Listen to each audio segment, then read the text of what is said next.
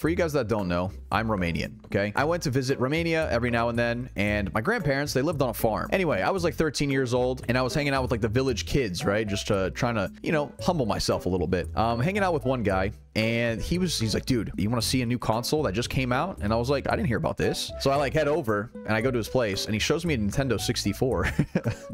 Keep in mind, in Florida, the PS2 came out, okay? PlayStation 2 was already out. At first, I was like, what? And I was like, oh, yeah. And then the only game that this person had was Harvest Moon, okay? Harvest Moon, for you guys that don't know, it's like Stardew Valley. It's like a farming sim game, okay? And he was showing me like Farming Simulator and like showing me, he's like, yeah, this is where I plant my crops and I like water the crops here. And I was like, this is cool. This is fun. But you're doing this in real life. You're literally, you are IRL cosplaying Harvest Moon. Like you live on a farm, man. You get done farming all day and then you go home and you play Harvest Moon. I was like, dude, why don't you just do this in real life? This is way cooler.